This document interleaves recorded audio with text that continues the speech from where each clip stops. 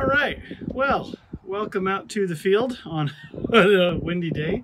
The reason that I'm at the field right now is because I had to return the trailer to the field. I took the weekend to do some gardening at the house, and that required hauling a whole bunch of mulch bags. And what better way to say to the wife, yes, of course this trailer and investment is flexible, than to put down a tarp on the inside and haul a bunch of mulch around. So that's what I did.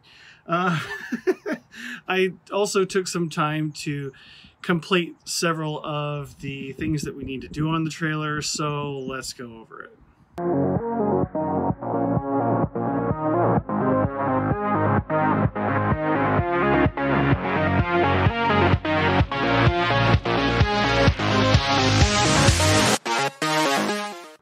So clearly I'm trying to film inside the trailer because it's really windy. Not a good flying day. So clearly I've put down some carpet on the shelves, and these carpets were picked up from a very basic thrift store. It's called Ollie's. Don't know if everybody has them. 5 foot by 7 foot carpet for $19. I got 3 of them, cut them up, and one did those 2 shelves, small section of another one did that, and yeah, I've already got mud on here. Cool. So yeah, I've got carpet everywhere, and the reason is I've got these Velcro strips that are useful for holding down the airplanes. Now, the reason you want to have some way to hold down the airplanes is obviously because during transit, they're going to shift around and do stuff. It's a good idea to, once you get on the road, maybe after half an hour, 45 minutes, just find a spot, pull over, do a quick check, open up the trailer, make sure everything is secure. It's just a general good idea and good practice. Make sure you did everything right. Make sure you didn't forget anything. And know what repairs you might have to do once you get to your event. Speaking of other event things, let me close up the tailgate and try to shut this door and show you what else I got going on. All right, so the doors are mostly closed up. Obviously, I can't close all the doors from the inside. It's just the way these enclosed trailers are designed to be, and that's fine. You can tell that I've got my light bars going, and let me flip the camera around and show you what else I got. All right, so notice anything different? Anything? Yeah, I've got some lights under here, and also down below under here. All right. So the whole reason that we have these light strips is 2 things. Number 1 is if we have to ever load or unload anything at night, I want to be able to see what we're doing, what we're getting at. You never know if there's something sharp that might stick you or anything like that. So these are all wired into a switch panel. So the top switch is obviously the top lights. The switch on the left, lower left, is the top light. So yeah, that turns off those lights. So that can also double as like a workbench light. So up. So I can theoretically fold down this section and then use this as like a workbench and have plenty of light to work on. All right. And then obviously the other switch controls the lower lights that go down below. Okay, so that's pretty much straightforward stuff. I'm using a staple gun to staple pieces of carpet that I cut the same size as the wood. Nothing too fancy there. Obviously, if the staples start coming up, I've got more staples I can put in. If I want a more permanent solution, I can use like some sort of contact cement or even more of the very high bond double-sided foam tape if I want to. The point is that it's flexible and I can grow and come with new ideas, and nothing's like permanent enough that I have to destroy it to modify it or change it if I don't like it. That's the whole point of doing all of this. Thinking forward, thinking, okay, let's work with this. So the last thing that I've done, in addition to all this wiring, which, you know, again, wiring is it's all, you know, positive, negative, DC stuff. I've got still got one circuit coming off of the fuse box that says light bar LED. Oh, what's that?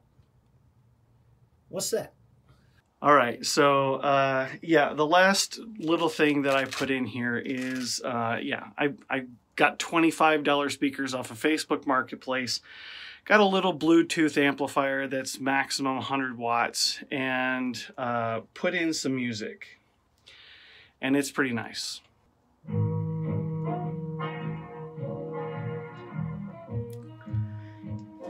So